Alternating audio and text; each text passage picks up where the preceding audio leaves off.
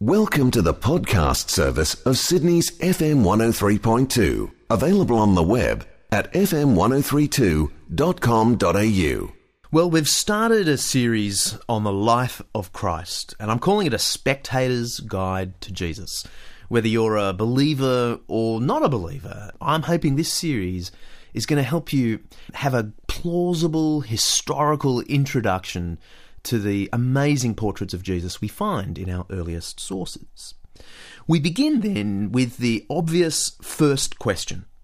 How do we know what we know about Jesus? What are the sources, both direct and indirect, of our knowledge of the man?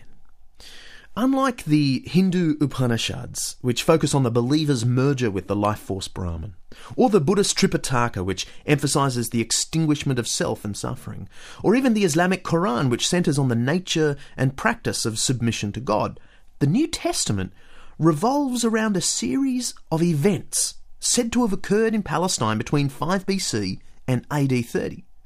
This makes Christianity particularly open, perhaps vulnerable, to historical scrutiny. The logic is simple. If you claim that something spectacular took place in history, intelligent people are going to ask you historical questions. Christianity has, on the whole, welcomed this. It's as if the Christian faith places its head on the chopping block of public scrutiny and invites us all to come and take a swing. And so far, Christianity has fared pretty well. Jesus arrived on the scene at a time of great literary activity. Philosophers were writing weighty tomes on the meaning of life. Poets and playwrights were composing material to make people laugh and cry. Emperors were crafting royal propaganda to ensure they were well remembered. And historians were recording for posterity all they could discover about the startling events surrounding the rise of the Roman Empire.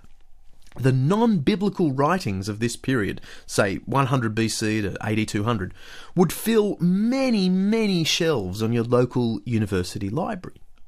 One lucky outcome of this flurry of ancient literary output is that a small-town Jewish teacher named Yeshua ben Yosef, or Jesus son of Joseph, happened to rate a mention in several of the writings of the period. This is not as predictable as you might have thought. Although today we recognise Jesus as the founder of the world's largest religion, back in the first century he was hardly known at all outside the tiny strip of Roman-ruled land called Palestine. It's a sheer and happy accident of history that Jesus rated a mention outside the texts of the New Testament. Our direct sources of information about Jesus come from 3 sets of ancient writings. Greco-Roman writings, Jewish writings, and Christian writings. I'm going to deal with the first 2 tonight. I'm going to look at the Christian sources tomorrow night. Jesus is mentioned in passing on numerous occasions in the writings of Greeks and Romans in the period following his death. The complete list includes the following. The pagan historian Thallus, around AD 55, in the 3rd volume of his book called The Histories, mentions a darkness that coincided with the crucifixion of Jesus. He describes it as a natural eclipse of the sun and not a supernatural event of any significance.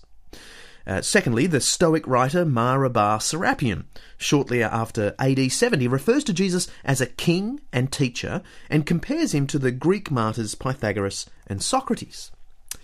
Thirdly, the Roman historian Cornelius Tacitus, who lived AD 56 to 120, scathingly refers to Jesus' execution under Pontius Pilate and describes the movement surrounding him as a deadly superstition. Fourthly, the Roman administrator Pliny the Younger, AD 61 to 113, mentions the early Christian worship of Jesus as a god. Fifthly, the Roman historian Suetonius, around AD 120, refers to disturbances among Roman Jews, of which there were thousands, over the claim that Jesus was the Christ, the Jewish Messiah.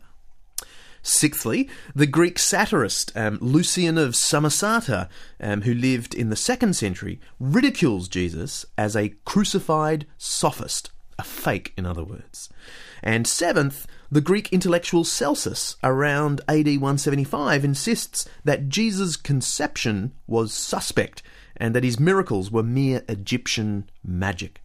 They're the 7 from the Greco-Roman sources, but Jesus rated a mention in 4 Jewish texts from the period shortly after his death. Let me run through these 4. Firstly, the first century Jewish historian Josephus recounts Jesus' fame as a teacher, as a healer, as a martyr, and he also reports that Jesus' resurrection was mentioned by eyewitnesses. Secondly, in another text by the same writer, Josephus recounts the martyrdom of a bloke named James, whom Josephus describes as, quote, the brother of Jesus, the so-called Messiah. The same brother, James, incidentally, appears frequently throughout the New Testament. Thirdly, the Talmud, which is an ancient exposition of Jewish law, contains a passage that's probably dated between AD 100 and 200, justifying Jesus' execution at the time of the Jewish Passover on the grounds that he, quote, led Israel astray and practiced sorcery. And in a later text, fourthly, the same Talmud insists that Jesus' mother, Mary, was an adulteress. Now, these Greco-Roman and Jewish references provide little more than an outline of Jesus' life. They're too brief and cursory to be of value in reconstructing the whole life of Jesus. Some of the passages were written too late to be of any historical value at all, actually. Nevertheless, it's still worth listing the handful of details about Jesus we can glean from these non-Christian sources without even opening a Bible. Let me just quickly give you the list. We know the name Jesus. We know the place and time frame of his public ministry. We know the name of his mum. We know the ambiguous nature of his birth. We know the name of one of his brothers, James. We know of his fame as a teacher, his fame as a miracle worker, the attribution to him of the title Messiah or Christ. We know of his kingly status in the eyes of some. We know the time and manner of his execution. We know about the involvement of both Roman and Jewish leaders in his death. We know of the coincidence of an eclipse at the time of his crucifixion. We have the report of his appearances following death. And finally, we know of the flourishing of a movement that worshipped Jesus after his death. Now, obviously, nothing can be gained from all of this about what Jesus stood for, about what he expected from his followers, or even about what drove him to the path of martyrdom. For these details, we have to turn to the third and most important direct source of information about Jesus, the writings of the New Testament itself. And I'll be looking at these sources tomorrow night. All I want to say for now is, don't let anyone ever tell you we don't know anything about Jesus outside the Bible. Actually, there are 11 references to him from non-Christian sources in the period, and they tell us quite a bit, I think you've got to admit. I'm John Dickson. We hope you enjoyed this FM 103.2 podcast.